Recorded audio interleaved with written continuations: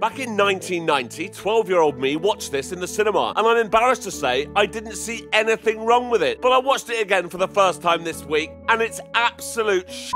This is Ski Patrol.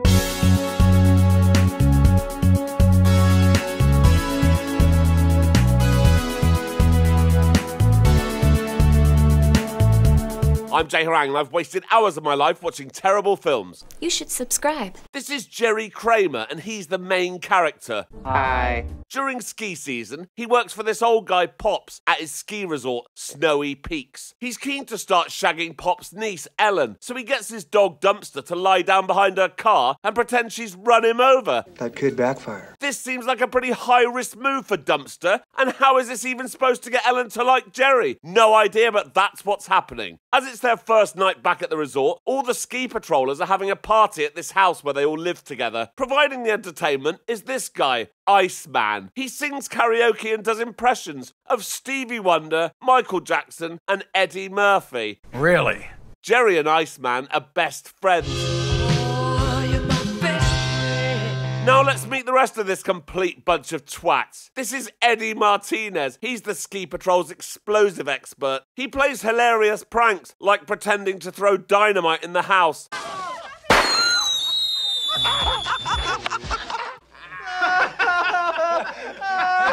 Well, that may have been a laugh-out-loud moment, but Eddie really struggles with his impression of Rodney Dangerfield. Oh, I'll tell you, anybody got a cat? This is the director of the Ski Patrol, Murray. He's small and his voice is hilarious, apparently. I can't be asked to find out what this guy's name is, but if you've seen Police Academy, he's just Proctor in a ski jacket. In fact, all these characters are just cut and paste from Police Academy. Mahoney, Jones, Tackleberry, Sergeant Harris, Lassard, etc. Yep. Ski Patrol's Callahan is Tiana, an exchange ski patroller from Bratislava. Why is there an exchange program between the US and what was then Czechoslovakia for ski patrollers? I've no idea, but that's what's happening. The last person I'm going to bother with is this guy Stanley. His hair is awful, and he's desperate to be in the Ski Patrol, but he always fails the test. Poor thing. You may recognise the actor. It's Paul Feig or Feig or whatever it is, the man responsible for the Ghostbusters remake in 2016. Is that a fact? It is, actually.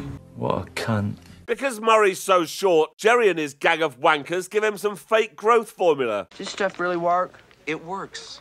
Today, it's the test to make sure everyone is suitable to be on Ski Patrol, and everyone passes except Stanley. Oh no!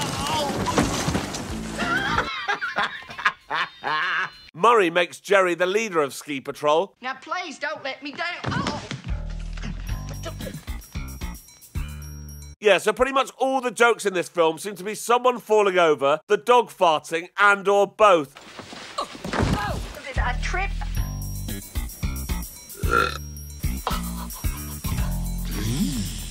This is shit. Tiana feels sorry for Stanley because not only has he failed to make it onto the Ski Patrol, but his hair is awful. Yeah, you're right. You're absolutely right. Right, so there's this weird guy who lives in this caravan on Snowy Peaks. His name is a word that you're discouraged to say on YouTube, so I'm going to call him Bruce Hyde. Smart. All you need to know is that he's reckless on the slopes and he has multiple personality disorder. I'm sorry. Yeah, like the rest of this film, it's not funny. On opening day, Bruce Hyde snowboards into people, knocking things over. Hilarity ensues, it doesn't, when he knocks a man into the back of a woman, making it look like they're shagging, and a group of Japanese skiers all get their cameras out and take photos of them. Are you serious? Yes, this is shit. For younger viewers, in comedy movies made around this time, this was a common thing. Before everyone had cameras on their phones, there seemed to be a running joke that Japanese people always carried cameras with them and took photos. Was this based on anything? Maybe it was and I was too young to notice. I'm guessing, however, it was just because loads of cameras were made in Japan. Anyway, later that day at this civilized party, we meet the main bad guy, Lance. He's part of the ski school, and there's a big rivalry between ski school and Ski Patrol. All right.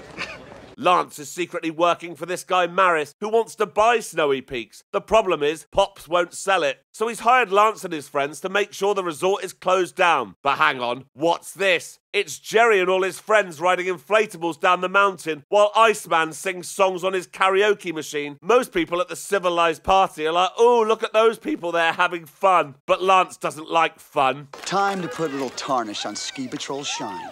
So he gets his friends to break into the Ski Patrol house and steal these mice. I don't know whose the mice are or why they're there, and I can't be asked to go and watch it again to find out. But anyway, Lance and his friends release these mice at the 40th anniversary party they're having. From the reactions of the people at the party, you'd think they'd released a Pride of Lions.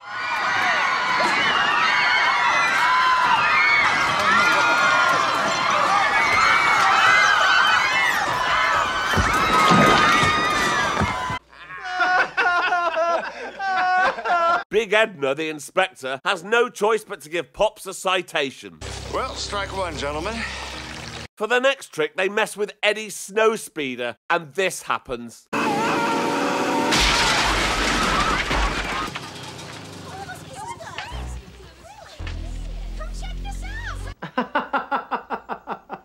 So that's 2 major violations against Snowy Peaks. Any more of this crap, and I'm gonna close this mountain down. Jerry and the gang are back to their growth pills joke and replace Murray's trousers with shorter ones, so when he puts them on, he thinks he's grown taller.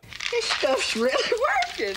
Later that night at this bar where this guy in a red polo neck is dancing like this, Murray's telling everyone how he's grown 3 inches. If you're thinking I need to add this to my dance montage, trust me, there's a better one coming up. Murray gets drunk and does this.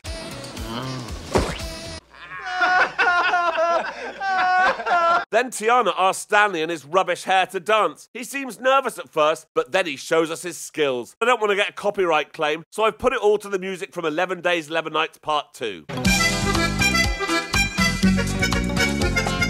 Yeah! Yeah! Yeah!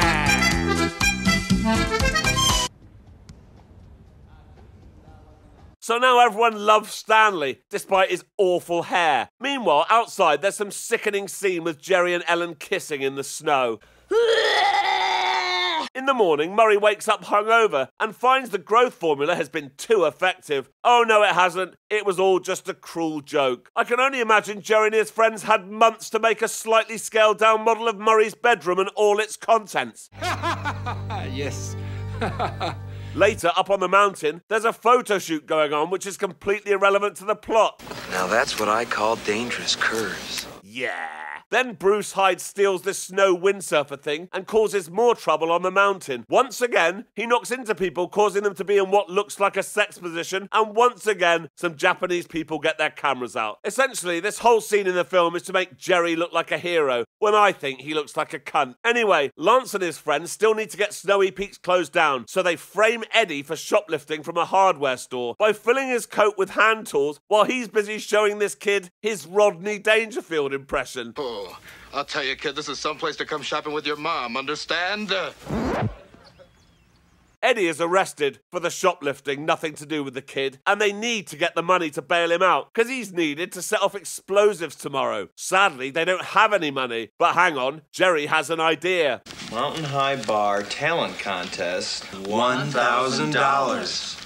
So yeah, Iceman will be singing, but apparently he's going to need Stanley too. At the talent show, Iceman comes out singing Dancing in the Street. Then Stanley comes out to duet with him, dressed as a woman, and mimes the female part. That doesn't look good.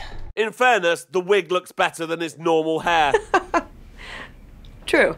And yeah, they win the contest. Everyone cheers except Lance and his friends, and Tiana decides she's in love with Stanley. So Eddie has bailed out in time to set the explosives off on the mountain for this safety evaluation thing or whatever they're doing. But oh no, Lance and his friends have tampered with the avalanche maker or whatever it is, and Eddie's blown a hole in the roof of this house. As of 5 o'clock today, this mountain is closed. So Pops now has no choice but to sell the resort to Maris, who tells everyone in Ski Patrol that they're fired. Jerry tells Pops that he knows Lance and Maris were behind all this, so Pops goes to speak to Maris at this hot dog van. You sabotaged this mountain.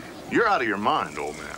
But oh no, Bruce Hyde lights up his rocket skis, and this triggers a chain of events that pushes Murray off the side of a cliff and sends this hot dog van sliding down the mountain with Maris stuck to it. So it's time for the ski patrol to kick into action. While they're chasing the hot dog van, Stanley overhears Murray screaming on this ledge, so he and Tiana use Dumpster to take him a rope and pull him to safety. The hot dog van has ended up on this cliff edge. Pops volunteers to be the one to take Maris the rope and will only save him if he admits to sabotaging the mountain. He agrees and is saved just in time. For some reason, Big Edna is there to witness all of this, and she seems to also have the power to arrest Maris. So everything's back to how it was and everyone's happy. But oh no, Lance and his friends are getting away. Oh no! So they chase them and it turns into a ski chase that somehow sees Jerry and Lance tied together with a rubber band.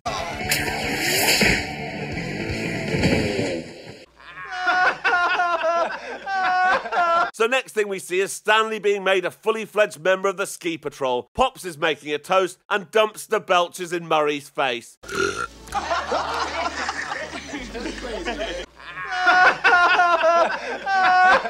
And that's the end of the film. Thank God. So until next time. Thank you for watching. If you enjoyed this, please like and subscribe and check out this other video. Thank you.